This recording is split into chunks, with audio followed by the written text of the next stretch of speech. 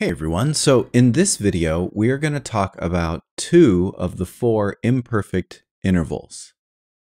And they're going to be the simplest two, seconds and thirds. So the main difference between imperfect and perfect category intervals is the qualities that they can have. So perfect intervals can either be perfect or augmented or diminished. However, imperfect intervals have two other possible qualities, and they cannot ever be marked perfect. So they can be major, they can be minor, and then like perfect intervals, they can either be augmented or diminished as well. It is imperative that you always find the size of the interval before attempting to find its quality. Let me show you an example why we always find size first, now that you've probably had a little experience with perfect intervals. So when we have perfect intervals from, say, a C to an F sharp or G flat, notice that the number of half steps here are 1, 2, 3, 4, 5, 6. So for a fourth, 6 half steps makes an augmented fourth.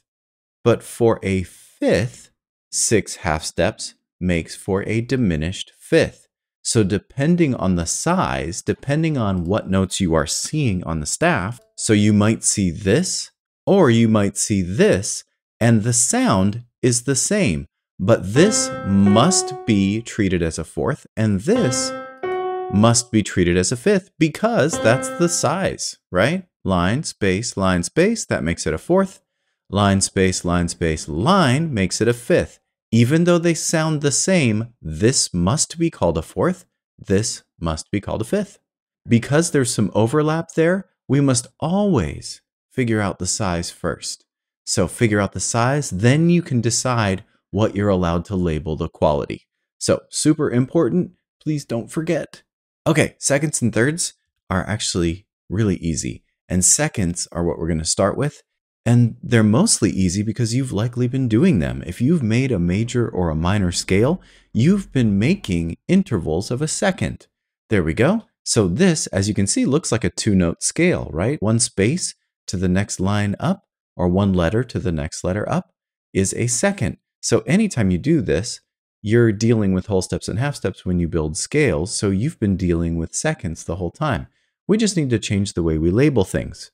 So a half step gets relabeled to minor second. A whole step gets relabeled to major second. And then the other two are also just another half step away. So we have our chart here. So if you get an enharmonic pair of notes, so for instance, A sharp and B flat, let me do that here. A and B are there. A sharp and B flat occupy the same key, but they're written differently, right? They would be written as two different letters, A sharp and B flat, and therefore those would be no spaces apart, and as such, we would label them as a diminished second. Again, a half step is minor, a whole step is major, and then when we get to augmented, that's that whole plus a half step that we sometimes see, right? Like in the harmonic minor scale. So in harmonic minor scales, often you end up between 6 and 7 with 3 half steps. So when that happens, you're actually ending up with what's called an augmented second, so 3 half steps. So for instance, A flat to B would be an augmented second. A flatted, and then here's B, 1, 2, 3 half steps, makes an augmented second. And thirds, you can still kind of count up your whole steps and half steps. A major third is 2 whole steps or 4 half steps, depending on how you want to count it. Augmented will be 1 more, minor will be 1 less from 4, and diminished will be 2 less from 4. Again, just like with perfect intervals, you most likely just want to memorize one quality. I like major as my main quality to memorize, so I know a major second is 2 half steps, and a major third is 4. Then you just need to remember, how do I get to any other quality from there? Well, minor is always -1 half step, and diminished is always -2. And then from major to augmented is always just 1 larger. And that's pretty much it for that. Let's look at some examples. So first example. Okay, first thing first, right? Always do size first. This must be called a second. So we've got some kind of second here, and it's C to D. So let's have a look. There's C to D. How many half steps or whole steps? So that is 1 whole step or 2 half steps. Therefore, it is a major second. A major second is a whole step, right? And let's just see that here. So major second, whole step, or 2 half steps, however you want to think about it. Okay, here's a third. Thirds, it's kind of nice when you see any odd interval, they will always go space to space or line to line.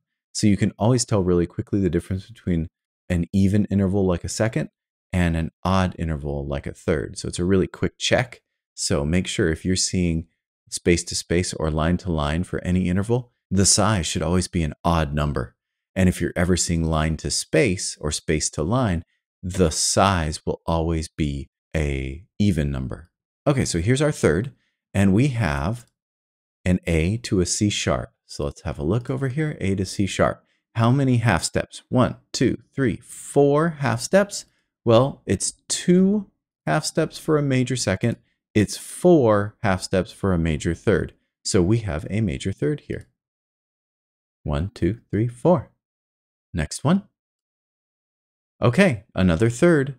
And again, you can tell really quickly because it's space to space, and we're only doing seconds and thirds right now. So one kind of trick you can do is if both notes have the exact same accidental, they're moving together. The distance between the two notes is not changing at all because they've both gone down the ladder 1 step, right? The distance between them, the number of spaces, the number of keys between them hasn't changed at all. So one thing you can do is when you have the same accidental on both notes, you can just ignore the accidentals. So you can either solve this as A to C or A flat to C flat, and you're going to get exactly the same answer because they've moved together 1 place down, 1 flat, right? So let's do it the long way first. Let's go A flat to C flat, which is harder to think than A to C, but we'll do it. So here we go. 1, 2, 3 half steps. Okay, well, we know that 4 half steps makes major, and we got 3. That's 1 smaller, so must have gone to minor. So this must be a minor third. Now let's check it where we cancel out the 2 flats. So that would just be thinking of them as A to C. We still get the same number of half steps. 1, 2, 3. And it's much easier to think white keys like that than it is to deal with these accidentals. So 1, 2, 3, still a minor third. Cool. Let's do another one. Number 4, back to seconds. So we have B to C. That is a half step. Half step is a minor second. That's how we label that one. And it's because we only have 1 half step in there. Let's see, number 5. Back to thirds. Okay, we can't cancel anything out here because we know the flat is changing the distance between the F and the A because they both aren't moving together. So F flat and A. Let's count them. 1, 2, 3, 4, 5 half steps. So maybe we don't have it memorized yet, so I'm going to go back and look. And here we go. A third for major would be 4, and we got 5, 1 larger. So must be an augmented third. There we go. All right, number 6. Okay, A sharp to B flat. Let's see what we get. So it's got to be a second. And here is A sharp, and here is B flat. Oh, they're on the same key. That's no steps between them, right? Those are enharmonic. So this must be a diminished second. No steps. Okay, another third. Okay, E to G flat. So let's check it. Here's E to G, and then I lower the G to flat, and we have 1, 2 half steps. So let's double check just in case we don't remember. 4 makes major, and we have 2. That's 2 smaller than 4, which makes it diminished.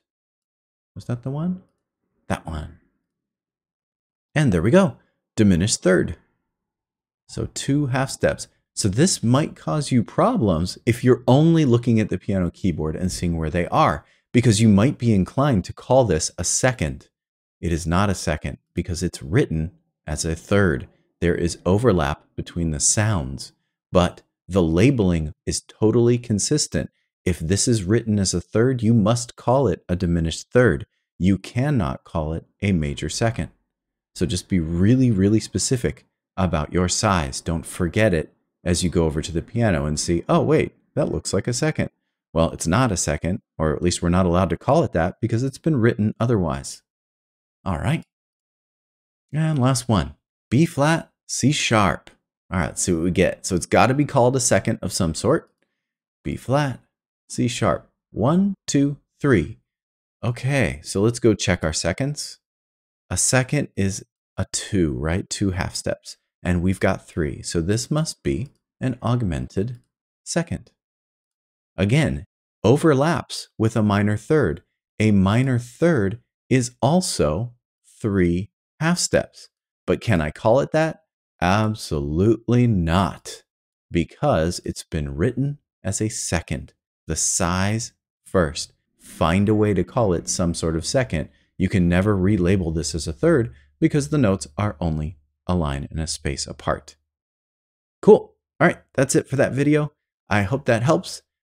Take some practice to get used to what these accidentals do. So use your pop-up piano for now, and eventually, hopefully, you'll get a sense and be able to do these really quickly. It comes, I promise. All right, see you in the next one.